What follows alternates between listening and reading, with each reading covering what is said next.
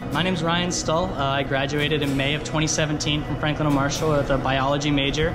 I applied to the Disney Professional Internship Program. I'm the research intern at the greenhouses. So anytime that there's a new plant that we want to grow, if I ever have an idea about something new to grow in the greenhouses, then I'm the one that looks into it, orders seeds, and gets it growing. As the research intern, I'm looking at projects that didn't work in the past and figuring out why that didn't work and how we can do it better.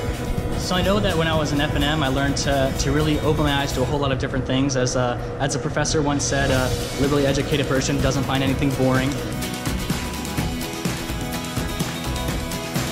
Working at F&M and doing all of my courses at F&M really prepared me for a diverse workload and having the attitude to go forth and just kind of get it done. Working in plant biology, it's really cool. Just from working in this internship, I've learned about so many different plants. I've learned about other people's backgrounds, how they work into different plants, how different agriculture works in different countries.